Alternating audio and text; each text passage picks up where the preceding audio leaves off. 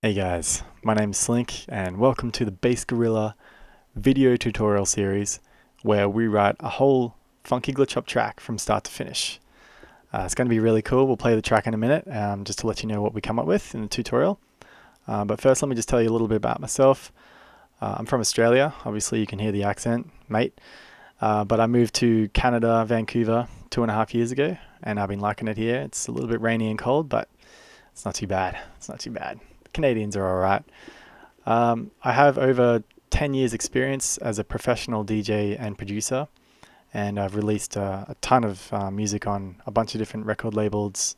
Most well known would be Ghetto Funk, Adapted Records, and most recently my album on Section Z, Front Yard Futon. I've played headlining slots at festivals and clubs all around the world. Probably most notable being the Shambhala Fractal Forest, which is quite famous here in Canada. If you haven't heard of it, you should check it out. It's a great party. And I've played at the Fractal Forest probably 5 times now. Played all around the world, Italy, Germany, UK, Canada, Australia, the Netherlands, New Zealand, everywhere. I've had some of my releases hit top charts on Beatport, the Beatport Glitch Up charts, top of Juno Download, and etc. I actually won an award in 2014 for a track that myself and Sticky Buds wrote, best free track. So we released it for free on SoundCloud, and yeah, it's kind of cool to get an award like that. Anyways, let's talk about the course now. So the course is roughly 7 hours. It's really in depth. We really go into exactly how to do everything, and like I said, we take you from a completely empty project to a complete song. We talk about every detail of writing the song, from programming the drums, designing synth, bass, sound effects, when and why and how to EQ and compress things correctly, and also how to sidechain and when to do that, when it's appropriate to sidechain, to use sidechain compression. We also talk about processing and automating various different effects inside of Ableton. I try to describe some of the shortcut keys on the way so you can improve your workflow, get faster at things. Obviously writing faster is better because you get more stuff done. And we also talk about recording external instruments in Ableton. If you've got a guitar or like a little synth or something, we talk about how to do that. And then we take you right through the mix down and mastering process, and even talk about some of the different options you have when you're rendering your song so that it's ready to send to a record label, and a couple other handy tips along the way. So yeah, let's jump into the track, into Ableton, and we'll check out the track that we wrote in the tutorial. All the sounds that you're about to hear were created on camera in the tutorial.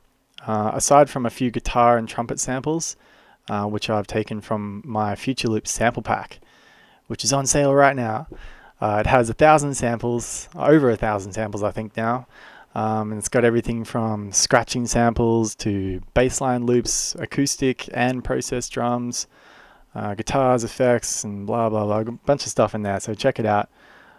Here we are in the Ableton project. Let's have a listen to the song, and I'll try and click around and show you a few things before we get started with the rest of the tutorial. So enjoy.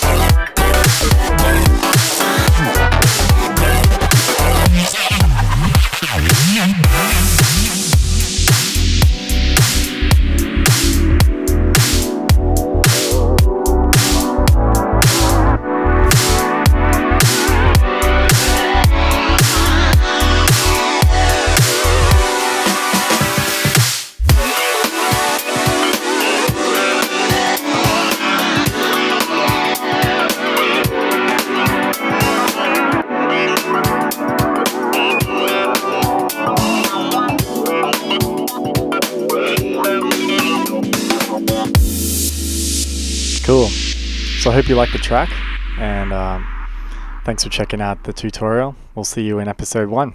Cool. Peace out.